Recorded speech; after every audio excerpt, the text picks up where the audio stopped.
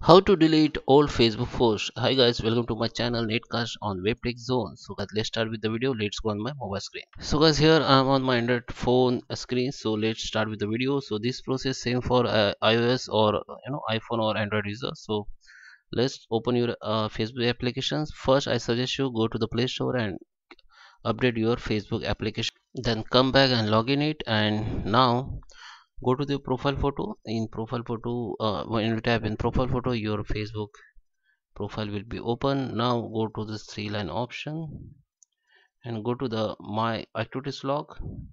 In activities log you will see information like this. So in this video we are going to learn how to delete your post.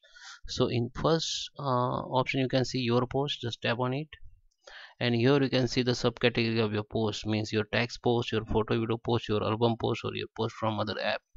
So you have to do this for every category. So first category is text, check, node or more. So photos and videos there. So I have to select the first category. So I have to click on it. Now here you will see your all latest and old post. Okay, so you can filter old post from here. Just click on this filter and you have to select date range. You can select the date range, start date. So I can select start date September 21 and end date is uh,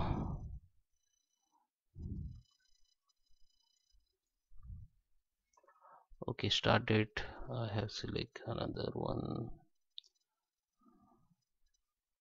21.